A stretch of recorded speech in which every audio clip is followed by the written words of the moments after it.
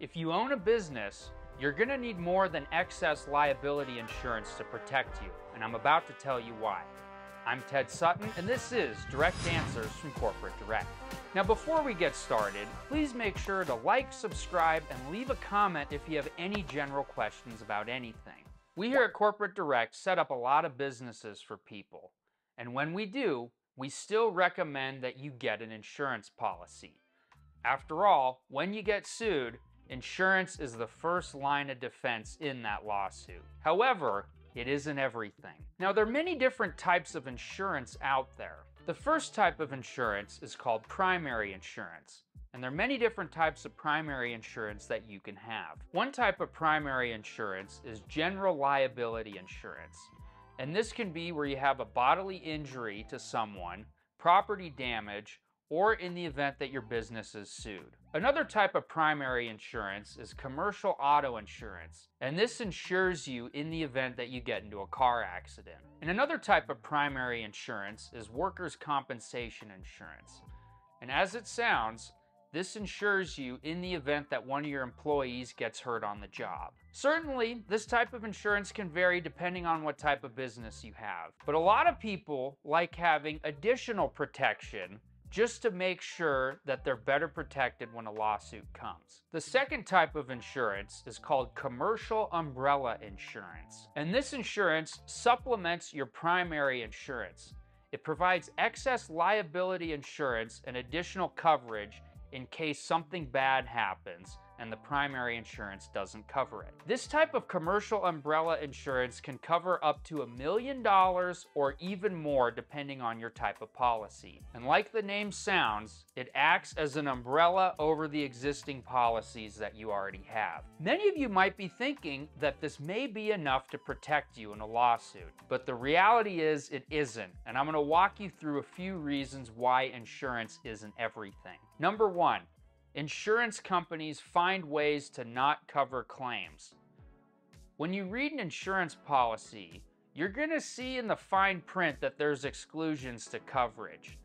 After all, insurance companies have an economic incentive to not cover every claim. Number two, there are a lot of bad faith insurance claims out there. Bad faith insurance claims arise when one of the policyholders either gets underpaid by the insurance company delays their payout, or the insurance company denies coverage to the policyholder altogether. Unfortunately, these types of bad faith insurance claims are pretty common, and there are attorneys out there who specialize in these types of claims. Number three, there are a lot of different claims that can be brought against you and your business, and your insurance policy may not cover them. In this day and age, you can be sued for a lot of different things. These things can range from car accidents, wrongful termination, sexual harassment, theft, and embezzlement, just to name a few.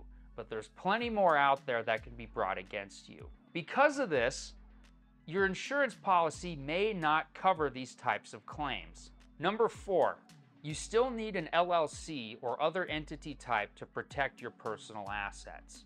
As I've mentioned before, insurance is the first line of defense in the event your business is sued. However, if you don't have a properly formed entity and the insurance company doesn't cover a certain claim, then you're on the hook individually. This is a situation that you certainly do not want to be in. However, if you have a properly formed LLC and you follow the corporate formalities, then you will not be individually liable when that lawsuit's filed against your business. And number five, this may make some of you pretty happy. Lawyers are much less likely to go after an LLC's assets as opposed to insurance monies. When a lawsuit's filed against your business, the attorney on the other side of the lawsuit is likely on a contingency fee. This means that the attorney only gets paid if their client wins the lawsuit. Usually these fees are about 35%.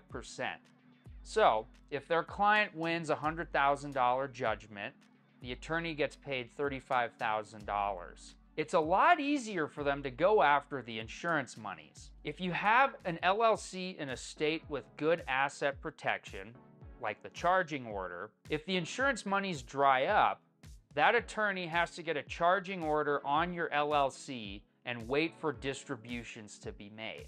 Attorneys are much less likely to go after an LLC's assets as opposed to insurance monies. This is especially true if you have an LLC in a state with strong asset protection, where the charging order is the exclusive remedy.